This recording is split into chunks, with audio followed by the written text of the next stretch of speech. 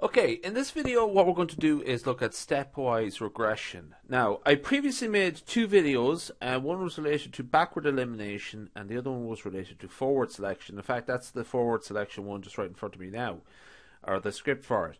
So what I'm going to do here is, just as a short video to sort of combine the two.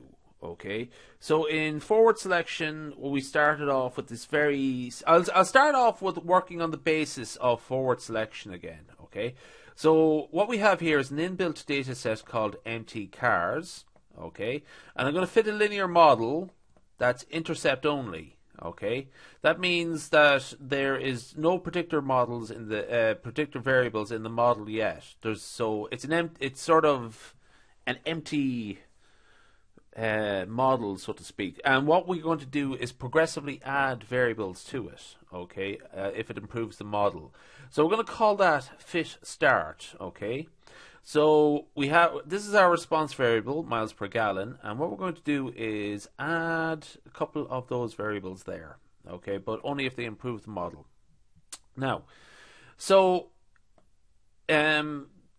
we start off again. That's just the model there to start off with. Fit start. It's intercept only. Okay, that one there means intercept only model. Okay, stop. So that's what that one is. That's the significance of that one. It's not actually a one in some sort of numeric context. It's just a it's an intercept. Okay, so this is how we would carry out forward selection, okay? And what happens here, this is just a bit of a revision. So we start off with a model where there's no variables and predictor variables really, and we just add them consecutively, and we just pick out the best one.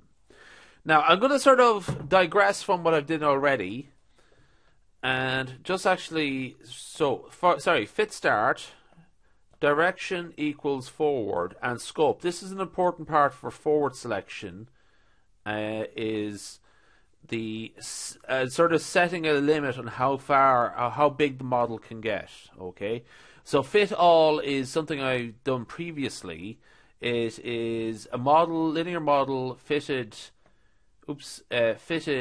using all the predictor variables. Okay, so it's just something you sort of really have to do. Okay, because if you want to curtail that's if you want to sort of, for example, if you don't want AM in under any circumstances, you can knock it out there. Okay, so so we're ready to go. So essentially the key thing here is actually we just go from forward to both. Okay, so let's run that there. Okay, so what happens here is we start off with a model that has just the intercept. And what happens here is it picks out a variable to be added to the model. So the best variable to add to the model is weight, WT. That's a plus sign, okay? So essentially, so what happens now is it goes into the model, okay? And there's all the other sort of, the plus means if we add in weight, or if we add in cylinder, or this horsepower, or this DISP or horsepower, this is what happens to the AIC. So it sort of tells you the outcome if you go down this road. Okay, the AIC is the calculate information criteria, and it's a sort of indication. It's a sort of model metric of how good a candidate model is, or scenario if you add or subtract a variable to a model. And essentially, the smaller the AIC value, the better.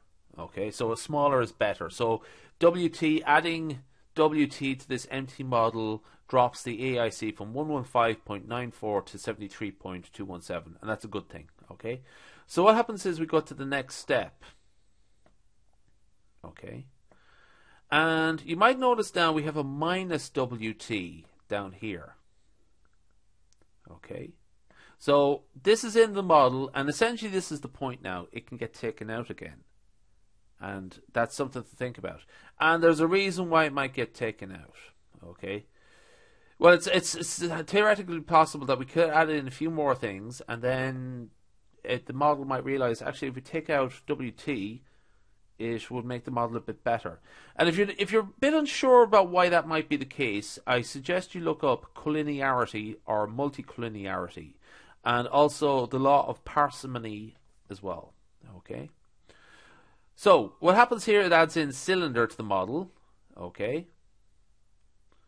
So we have WT and cylinder. So cylinder is the best option here. Add in cylinder to the model. There's a none option, which means don't do anything. Okay, that's an option.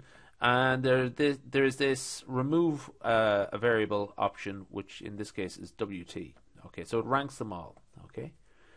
So now we're in the next phase, and it gives us the opportunity, or it gives us what the outcome if we remove either of these two variables. Okay, it gives us the stop option. Nothing happen. Don't do anything. This is what happens. And here's two outcomes here. So it tells us the best thing to do now is add in HP, horsepower, because that drops the AIC value from 63.2 to 62.667. Okay. Now, the next thing, so essentially we have three variables in our model: miles per gallon plus WT plus cylinder plus horsepower. And in this case, what happens here is that the best option here is none. Okay, so don't do anything. Okay, and that is stopping condition. But what hypothetically might happen in some situations is that at the top of the list might be a minus option here, as in remove some variable that's been added in previously, and now the variable selection procedure thinks it's time to take it out. And again, it might be due to, again, look up things like multicollinearity. Okay.